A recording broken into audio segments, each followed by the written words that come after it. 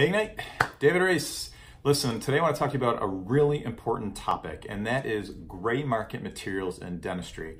Now, this is important. It's huge important for all of dentistry, but young dentists, especially for you, because you're so accustomed to purchasing things online, that it's important to understand the lay of the land in dentistry. Not all online is bad, but not all online is good. So when it comes to gray market, I want to get a couple things out of the way. First, I don't care which products you use in your practice. This is not about clinical dentistry right now. I also don't care who you purchase them from. So which distributor, or if you work with a direct manufacturer that comes right to you, it doesn't matter to me. It's not the point of this video. The point of this video is this. We're going to use this as an example, so it's totally neutral. Tropicana orange juice.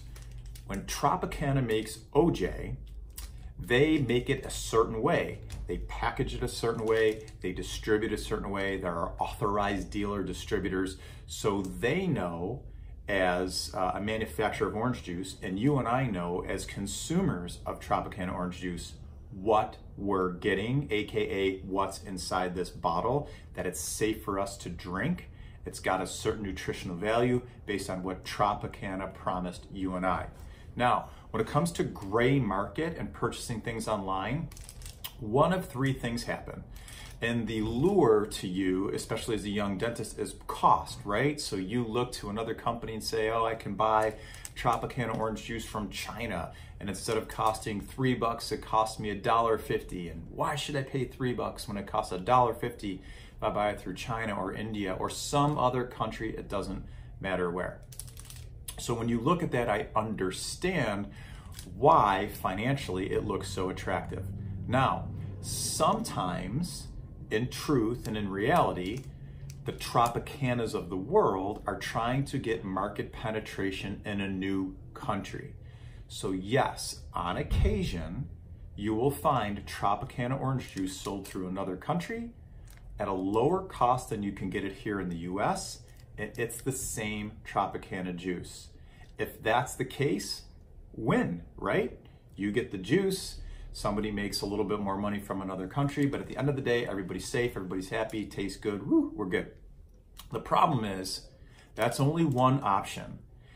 Option number two is the same Tropicana juice was sold in mass quantity, but it wasn't housed, stored, or transported the same way Tropicana approved the juice to be housed, stored, or transported, AKA that little expiration date on it no longer applies. So imagine it's not juice, imagine it's bonding agent, and we think it's going to work, but it doesn't because we overheated it, we stored it for too long, we've done both, and that's why it's less expensive.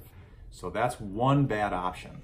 The worst option than that is, instead of us buying this when we're online through an unauthorized distributor, we buy this.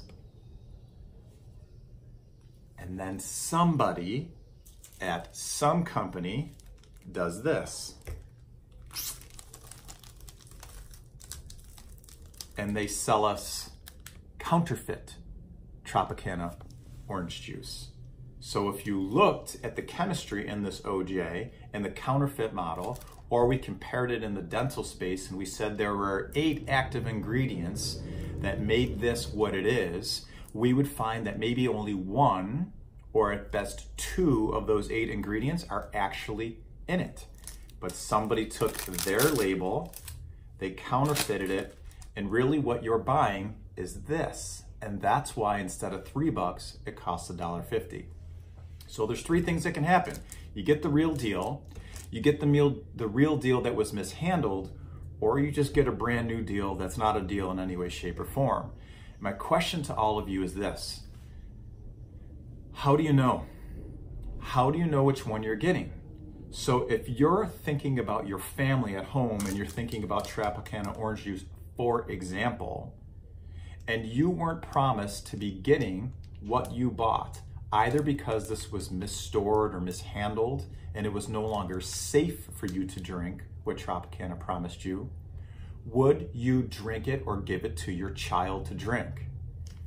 Worse, if someone promised you this and they gave you this and you had no idea what was in it, would you drink it or give it to your child to drink? Guys, if the answer is no, I'm here to tell you there's no real good way to figure out if it's the real deal mishandled, or it's no deal at all. Be careful what you're purchasing. Be careful what you're putting in your patient's mouth. At the end of the day, it's just you and me with our patient. Nobody's gonna pick up the other end of that phone when they've sold you a $3 bottle of orange juice for $1.50 when it was mistreated, or it wasn't even the Tropicana orange juice that you thought it was in the first place. I hope this helps you guys. It's such an important message in dentistry. Stay tuned, we'll have more great stuff to follow. Cheers, guys.